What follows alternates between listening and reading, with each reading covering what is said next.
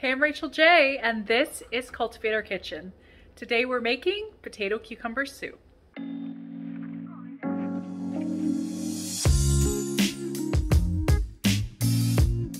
I have so many cucumbers. We've harvested more than 200 this year. I've done a lot of pickling, and I'm also finding innovative ways to use it in recipes that are super delicious. I also just took about 35 pounds of potatoes out of my garden as well. So I made up this soup just based on the two things I have most of on hand right now: potatoes and cucumbers with some fresh herbs, and it tastes amazing, so I wanted to share it with you guys. Here are the ingredients that we're going to use today. Obviously the star of the recipe is cucumbers. So I'm going to use 3 large cucumbers from my garden. I believe this one is a Marketmore, possibly also this one. And this one is a Japanese Jibai cucumber. So 3 large cucumbers, whatever kind you got. And I'm also going to use 1 cup of chopped potatoes. These are red and yellow potatoes from my garden. Use any kind that you have. Spices, I'm using 1 teaspoon each: paprika, garlic, onion, and sea salt. 1 cup of sliced onion or half a large onion, and 3 garlic cloves. These are also from my garden. And for liquids, I'm using equal parts veggie broth and oat milk, 2 cups and 2 cups. And that's it. We'll top off this soup with some fresh cracked black pepper and fresh dill from the garden. If you don't have fresh dill, you can use any herb that you have, but I think dill and cucumbers and potatoes just goes together amazingly well. Let's get started. All the cucumber is cut up. You can see that's quite a lot of cucumber. We're maximizing our cucumber usage with this recipe. Here's my Instapot. I'm gonna cook in this tonight, even though I'm not gonna use the pressure cook feature. I am just gonna hit saute mode and turn that on, and we're gonna cook everything that way, but you could obviously do it on the stove as well, on medium high with regular pot. I'm gonna stir the spices in, and then I'm gonna let this come up to temperature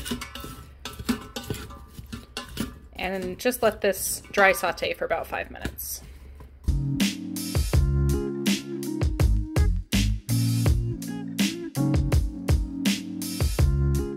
It's been 5 minutes, so I'm going to put in 2 cups of veggie broth. And now I'm going to let this simmer for about 10 minutes to soften the potatoes. While that's simmering, let's go outside and pick some dill.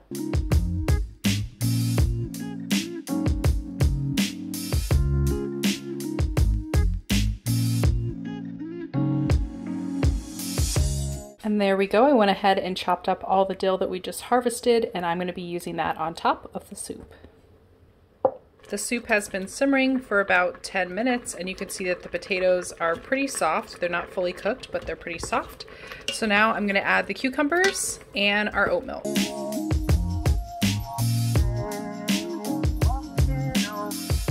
This smells so amazing.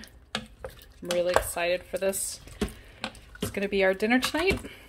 So I'm going to stir all this together, and then I'm going to let it simmer for another 10 minutes. And then we're just going to use the immersion blender to make it all smooth. Everything's nice and simmered. I actually let this go 15 minutes instead of 10 minutes, which I think is a pretty good time because there's a lot. And now it's just time to blend it up. I went ahead and took the Instapot liner out of the Instapot for when I'm going to immersion blend. It will also hopefully help this cool off faster because it's super, super hot. So if you don't have a hand immersion blender, which can go right in here, then go ahead and spoon it into a regular blender, and make sure to be very careful because it's super hot. You might want to do it in small batches if you're going to use a regular blender.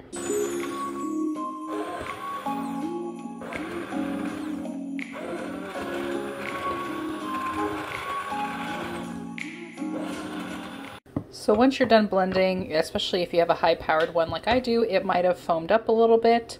Just stir it and give it a few minutes, and this will go down. We need to let it cool anyway because it's super, super hot. I did leave some, there you go, it's starting to go down already. I did leave some pieces in here. I didn't want it completely smooth so that there's a little bit of texture to the soup. It's been about 10 minutes and you can see that the foam has gone away and the soup is thickened. It's still steaming, as you can tell, so it's still very hot, but the more you let it sit, the more it will thicken. But I think this is ready. I'm gonna go ahead and taste this, add more salt if you need it. For me, 1 teaspoon is probably fine. Yep, that was perfect. So now it's time to serve it up.